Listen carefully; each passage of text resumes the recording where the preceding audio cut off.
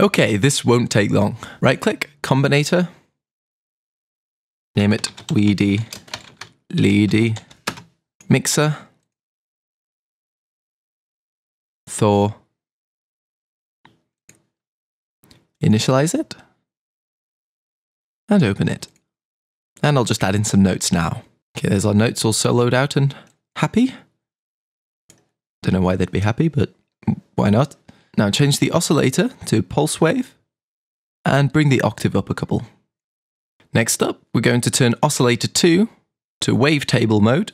We'll just leave it there on basic analog. It's quite a nice tone for what we're using it for. And take a listen to the sound as I turn up this AM from oscillator 2 slider.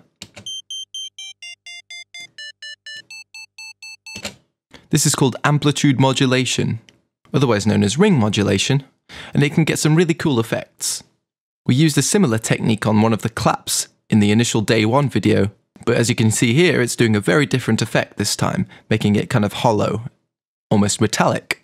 We're not actually listening to the wavetable oscillator at all, it's just modulating the analog oscillator. So we've got this basis of our tone, nearly there. Right click, duplicate devices and tracks. Yes, this is so over the top for such a simple synth, I love it. Hit tab to look at the back and take the output from the new Thor instance into our mixer. Now we've got two instances of it, which is kind of pointless, so let's make it worthwhile and turn the pan to the right for one of them in the amp envelope and to the left in the other. And if we take a listen,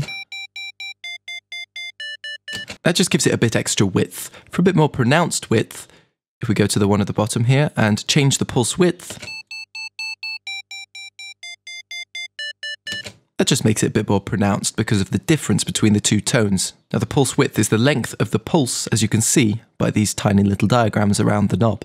Now, if we add in some RV7000 advanced reverb at default settings, just about quarter, something like that. And you're done. Yep, that's easy. As I said before, it's all about simplicity. The reverb and width makes it sit in the mix really nicely. So, there we have it. A lead synth more summery than a looming depression about having to go back to real life after August, and another lead synth more simple and insignificant than the meaning behind the lyrics of dance pop music. Join me tomorrow for day 4, where I'll finish off the patches with a Gaga-esque gated pad, a pitch bend synth, and a big bass pad for our bridge. See ya!